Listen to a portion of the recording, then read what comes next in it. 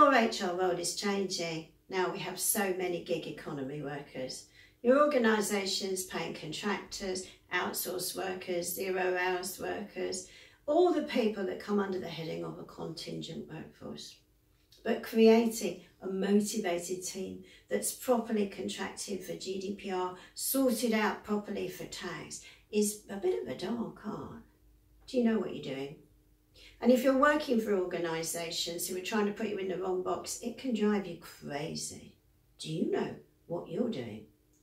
Join me in Birmingham and we'll be talking about how to survive and thrive in the gig economy. And I promise you, however early you get up to make it to Birmingham that day, it'll be worth your while.